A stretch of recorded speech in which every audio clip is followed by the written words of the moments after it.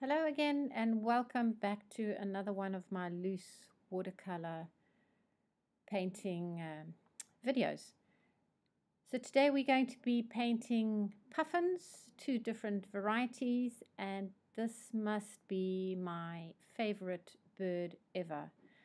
I think I have done countless of watercolor paintings on puffins, mainly because I work on an expedition ship which goes to the far-flung places up in the northern Atlantic where you have this type of Atlantic puffin. I'm going to be starting off with just mixing some of my colors. This is a turquoise color on my palette, and what I've used here is a hot press paper, 300 grams, so it's very smooth. Wetting just this specific area prevents the paint from flowing out of that area and to somewhere else in the painting. So it basically contains the watercolor in that specific spot. And using the extra paper just to prevent the splatters from going all over the puffin itself and only onto the outer areas that I want. So I want this to be nice and loose and free. And if you've watched any of my other videos, you will know that I just love the splattering effect. And you will see a lot more of that coming up. But also trying to move away from the real traditional colors. So I like the fact that instead of the gray underneath the tummy for the shadow areas, that I've decided to use a type of turquoise blue color, and by putting the color underneath his belly towards the feet gives it that belly, that sort of type of roundness that you want to get in the little chest of the puffin, and also repeating that color to outside the painting into the background, just so that the color doesn't stand out in a big sort of harsh color saying look at me, you know. I want the color to be balanced and in different areas of the painting. So this is very much a real-time demo, and it's going to take maybe a little bit longer than my others. So if you really would like to see step by step this, watch the video right through to the end. I will be doing two different paintings, both of them on puffins. And so that you can see, the one will be on the water and the other one, this is the other one standing on the grass. But I've decided, although they are on grass often because they actually live in burrows, or they nest in burrows during the breeding time, and you quite often see them on like a greenish grass, but I just feel it's a little bit sort of unnatural looking for the painting to have green suddenly at the bottom. So I am not going to be adding the green to this painting. You know, as an artist, you can do what you like. It's your artistic license to decide whether you want to put in the exact colors, be realistic or not. Even if my whole puffin had been pink and purple, as long as the values are pretty much correct, then it doesn't matter what colors they are. So this is basically a license to do whatever you want to do and whatever you feel like doing. Of course, the thing that really stands out of the puffin is this just gorgeous, colorful beak. That is really what sets it apart, and they're also called the parrots of the sea. But I don't know if you know this, but they don't keep that colorful beak color all year round. So in the winter months when they are at sea, they lose the color in the beak, and only at breeding time, when they're trying to attract a mate, does the coloring come back into the beak. Puffins, of course, don't live on shore all year round. They do nest in burrows or on cliff edges if there's not enough soil or sort of burrow material available. They will nest on cliff faces. And in the north, these are the North Atlantic puffins. You find them pretty much in the northern, sort of Arctic area, Norway, Svalbard, which is where I've seen most of my puffins has been in Svalbard, which is north of Norway. But Iceland apparently has at least 60% of the puffin population in the world. But you could find them in Ireland or Wales, Scotland. I've seen them in Scotland. And the first time I saw them, I was actually surprised on how small they actually were. I somehow had envisioned them to be a lot larger bird, but they are the cutest little birds imaginable. You know, it's honestly, it's one of my absolute favorites. Definitely my favorite when it comes to the Northern Hemisphere. So the dark that I'm putting in here is actually indigo. It's not black. I don't really use black, not that I'm against it if anyone wants to use it, and it can come in useful to a lot of paintings. Payne's grey or black can definitely be useful, but this is indigo. It's a Daniel Smith watercolor, so it's a really pretty dark indigo. And I'm basically, I go over the same layer again and again. So as it dries, I might make it a little bit darker again, because watercolor always dries slightly lighter, and depending on the type of brand you use. But as you're painting with wet paint, it looks darker and then it dries a lot lighter. So you tend to have to come back and put another layer on. But that's also what makes watercolor special. If it was just a one layer thing, it wouldn't have the same depth that you would get by just putting a flat. It would be more like a poster, I guess, like a poster painting. By putting and adding these extra little layers all the time, and going over and putting another layer and a slightly darker layer, that's what builds up the sort of character of the watercolor. The eyes of the puffin are also unique. They really are red at the top.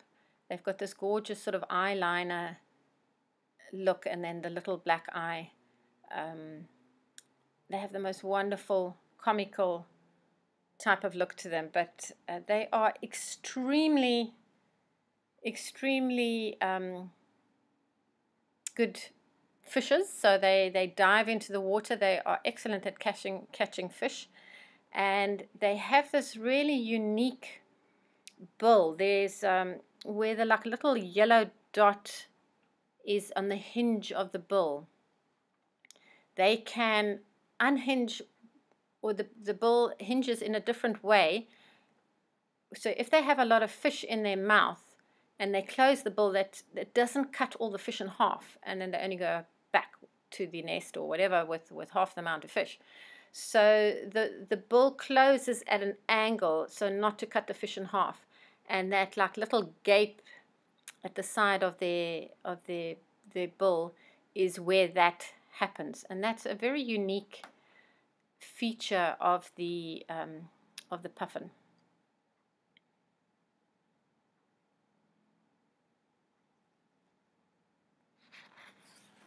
Slowly, just adding more color all the time, slightly stronger. I have decided with the sort of black and white feel of the puffin, just because these are the sort of unique colors you see of them, and although my chest is turquoisey, it's still very recognizable as the puffin colors. There you can see the little yellow gape that I am painting there. I'm also not the type of artist that will paint every single feather.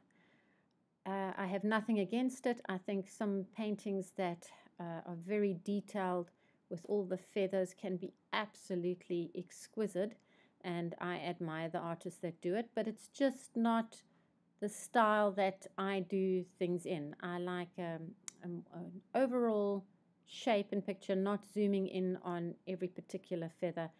I also like to paint lots of different things, and I think if I concentrated on one bird with every single feather, it would take me far too long. I'm very much a sketcher. Something has to happen quite quickly. I like to see the impression quickly, and that's just the way I prefer it.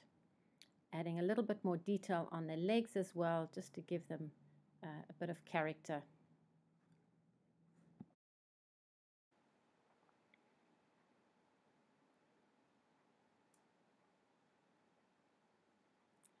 And the wash at the bottom of the puffin, it's like just an idea of a type of shadow, or idea that it's not floating. Just having something for the puffin to stand on just prevents that floating look, and a bit of reflection from the orange red color onto the belly. It's just a bit of reflected light, always gives it a slightly more realistic feel to that. And then the little white in the eye is with my jelly roll, which is a number 10 jelly roll. I think they're made in Japan, just to add the little highlight in the eye. But I'm going to be doing something completely different. This is now a painting that I'm going to be doing from one of my watercolor paintings. This particular photograph was taken in Svalbard, which is north of Norway. It's a group of islands that is way up in the Arctic, in the Atlantic Sea, and there are some cliffs there that have the puffins that we normally take our guests to go and have a look at. And the one day we were doing a zodiac exploration, so it's basically a trip on these sort of rubber inflatable boats. And it was just, the sea was just full of puffins around the boat. They were coming towards the boat and flying over us, and it was just absolutely, absolutely wonderful. Something that I really won't forget. So I took quite a lot of these photographs and then did the painting, but I feel the painting that I did was a little bit stiff looking. It didn't seem to have the movement. The painting has subsequently sold, as have all my other puffin paintings. There's something about them that people just absolutely love. But so this over here, I wanted to try a completely different effect, a very loose, watery, runny type of effect, to see if it would fit into its background a little bit better. So the reason I was north of Norway in Svalbard, up in the Arctic Ocean, is that I work as artist in residence on a ship for 4 to 5 months of the year. At the moment, we are all housebound or homebound or country-bound, should I say, due to COVID, unfortunately. So no traveling available or allowed anywhere. So I live in South Africa, so it is very difficult to go anywhere else in the world, and during this pandemic you actually don't want to. So I'm quite happy to be at home at the moment, but I certainly miss going to these wide-flung areas. As I say, I'm artist in residence on the ship, so whenever the the ship has a sea day, or it's like extreme bad weather outside and we can't offer a landing, I would very often offer a watercolor workshop for the guests on board. It's not a huge cruise ship at all. We only have about 100 passengers, and it's people that really want to go to unusual, different type of places, people that love bird life, they love nature, sea life, hiking, kayaking, very much sort of adventure things, and also where you want to get away from these huge big cruise ships that have maybe 2,000 people on, or I think there's one with even 4,000 people on. So it's nothing like that at all. It's a very small, interesting little ship where the entertainment is offered in the sense of lectures. So we have geologists, ornithologists, historians, just really interesting people on board where I learn so much from, and I think the guests coming on board learn a huge amount of things from these very informative and studied people. We offer trips ashore wherever possible. We go out in these rubber inflatables and cruise around, maybe in areas where there's glaciers, so a bit of ice floating around. It is cold, not as cold as down south in Antarctica, but it's pretty cold. And as long as you dress warmly, there's no such thing as, the thing is, if you have the right clothing, that's all that matters. And as long as you dry underneath, you have your layers, it works tremendously well. And I mean, this is coming from a girl that is born under the African sun and lived in Africa most of my life, to actually work up north in a really cold area, and down south, in fact, as well. It was not something I had thought I would ever do, and when the opportunity came along, I grabbed it with both hands, just because it's so unique, and I just love wildlife. I love traveling, and the opportunity to see these different birds and landscapes, and the opportunity to paint them. I have got sketchbooks full of the sketches I do when I'm there. If you have the time, look back on one of my earlier videos. I have got a few on Antarctica, sketchbooks of the various things I've painted in Antarctica, as well as the Arctic. Sketchbook tour. Have a look at those if you are at all interested in what type of thing I do and the type of sketches that I did while I was there. Again, just painting the detail in the eye, and a hint of the feet underneath the water, not forgetting that, so it doesn't look like it has any feet at all. And I do, here I'm actually, the beak ended up getting a little bit too red. The red spread across the whole beak. So what I've done is, on this smooth paper, which again was the 300-gram hot press paper, it tends to lift quite easy when you go over one section with a damp brush. The brush must not be soaking wet, otherwise it'll spread all over. So I would wet the brush, dab it on a paper towel, and then just rub in one spot where you want to lift the color, and then dab it with a paper towel again. And if you do that 2 or 3 times, the color lifts off quite easily. And then give it a little bit of time to dry before you add the color that you want to put in there. So I would have added a slightly yellow color, as the puffins do have in their beaks, and it just gives that definition. I felt the background wasn't quite strong enough, and I wanted to use a type of bamboo straw that I've got to give it a bit of texture,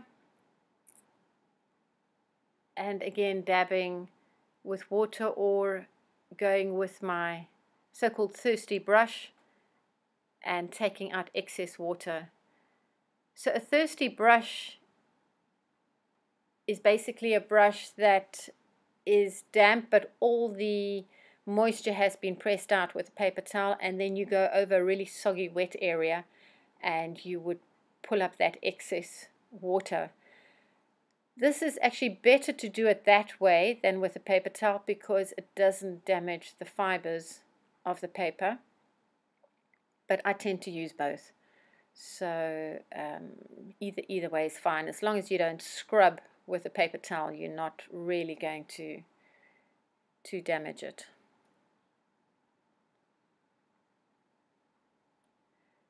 And just adding a bit of the yellow to the water, to the background that's also in the beak, just helps balance the colors in different areas, so that you don't just have the one color that's very stark and sitting in one area, and not forgetting the bit of reflection of the dark indigo in the water, in the ripples of the water.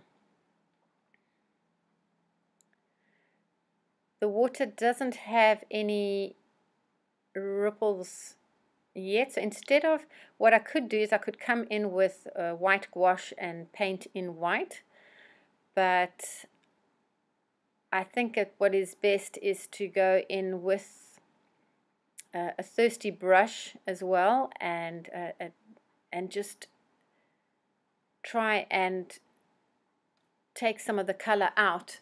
Also, adding the darker will give the variety and ripples in the water.